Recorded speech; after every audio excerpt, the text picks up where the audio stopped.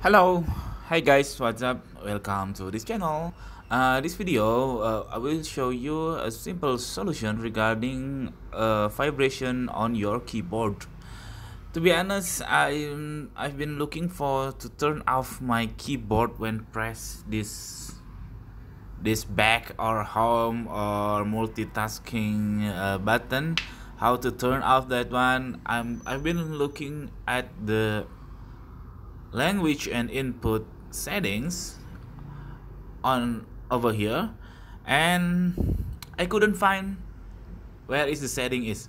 So who you facing the same problem, the settings of your vibration keyboard is not on this language and input or keyboard settings, but on your, sorry for the inconvenience, but on your sounds and vibration settings around here. So when you click that one and then you scroll down until you found the system sounds and vibration. Over there you can see this is the system sound, which one sound will be pop up when you touch sound, screen lock and so on. Here